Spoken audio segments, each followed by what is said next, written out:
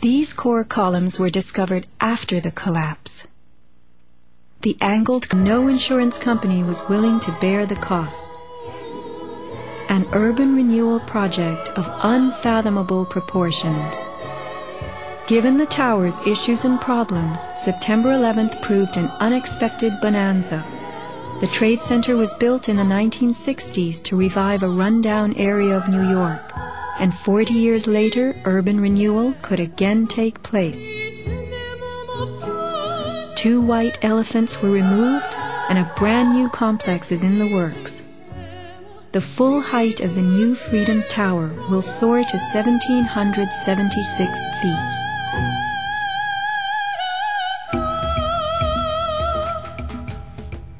The suffocating dust that engulfed Manhattan was much more than dust. It was pulverized concrete, glass, metals, containing lead, mercury, dioxins, benzene, and of course asbestos. None of that was healthy for any living thing. Today, thousands of rescue workers have developed lung cancer and serious permanent health conditions. And the rescue dogs continue to die. What you had was a ground-level municipal incinerator that smoldered for months, burning up the most heavily computerized building in the world.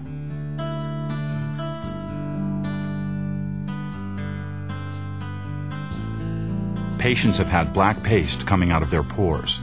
They have reported bowel movements that are blue or green and have smelled like smoke, despite the fact that they have not been at a fire scene for months. Only 3 days after September 11th, Washington instructed the EPA to declare Manhattan safe and reopen Wall Street, though the air remained toxic. A federal judge is blasting the former head of the Environmental Protection Agency for telling New Yorkers it was safe to return to their homes and offices near Ground Zero soon after the 9/11 attacks. The judge called Christine Todd Whitman's actions, quote, conscience shocking, and refused to grant her immunity. It was documented that the White House ordered EPA to tell these lies, to downplay the seriousness of the environmental hazards. In addition, 9/11 first responders who have fallen ill and applied for aid have been denied.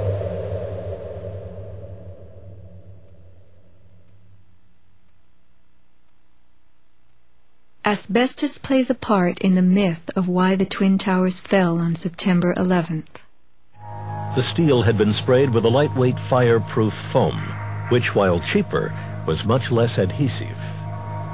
The New York Times has reported that the foam fell off easily, and the Port Authority had been fixing and replacing missing sections in the months before September 11th.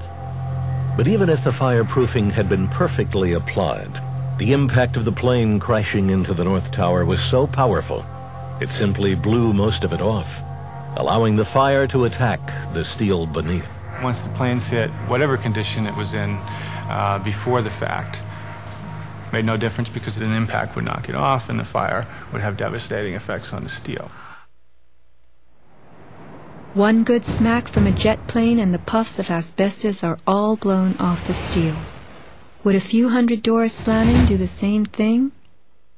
Here the History Channel tells us how, due to poor fireproofing, flames swept through the pockets between floors. As much of the fireproofing had been dislodged on impact, the flames were attacking unprotected steel. When steel is not protected, the strength reduces very fast. When you get to about 1100 degrees Fahrenheit, you lose about half the strength of the steel.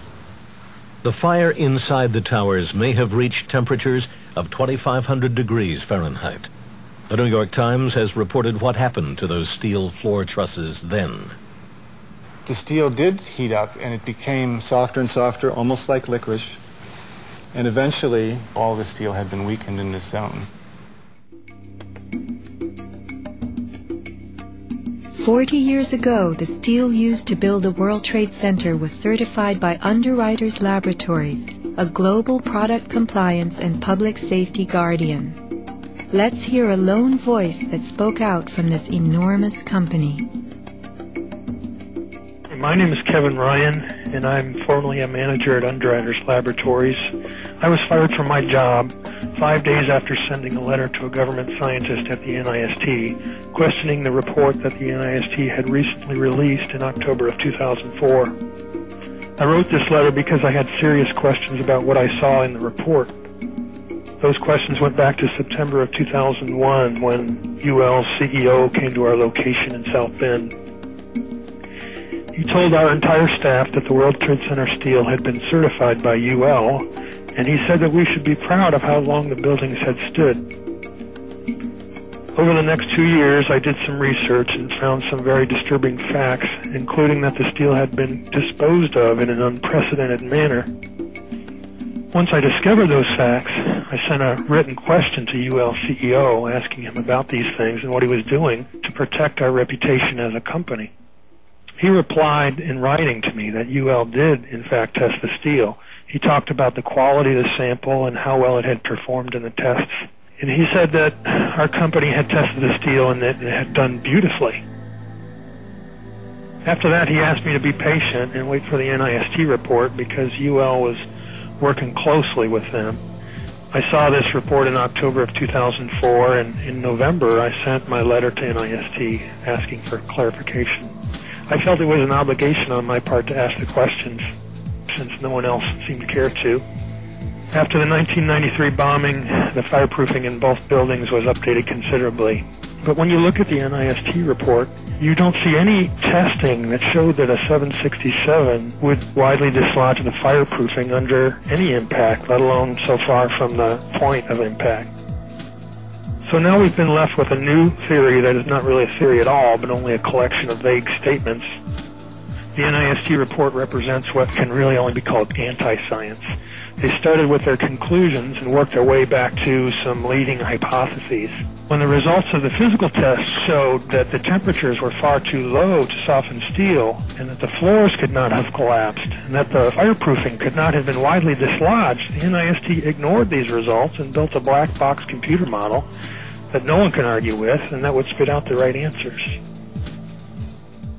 Today, anyone who's conscious enough to know what's happening in the world knows that most government policy is being driven by this false story. Crack down and punish the perpetrators of this attack. This is being seen on Capitol Hill as another Pearl Harbor, as another Pearl Harbor, as another Pearl Harbor. The steel in dragon-like lengths and contortions spoke for itself, bent, deformed, without cracks. I found it hard to believe that it actually bent because of the size of it and how there's no cracks in the iron. It bent without almost a single crack in it. It takes thousands of degrees to bend steel like this. Typically you'd have buckling and tearing on the tension side, but there's no buckling at all. There's no buckling at all. Here is the meteorite, molten iron fused with concrete. And architects, engineers, people who work with steel, welders have just never seen the level of destruction and the level of deformation of this material in our lives. It is true that heat expands steel. In a fire, steel members may swell and bend slightly. But this, how could these huge tangles have been created? The steel below the towers had melted at many thousands of degrees. Since metal conducts heat, were these twisted remains formed by high temperatures wicking their way through a gridwork of steel?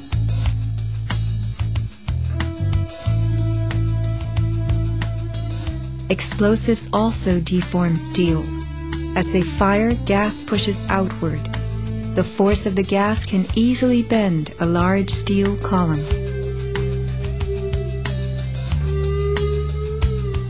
Two kinds of debris, huge shattered columns that could break a truck, combined with matter that was near pulverized. I haven't seen a door, I haven't seen a phone, I haven't seen a computer, I haven't seen a doorknob. You don't find a desk. You don't find a chair. You don't find a telephone, a computer. The biggest piece of a telephone I found was half of the keypad, and it was about this big. In 1886,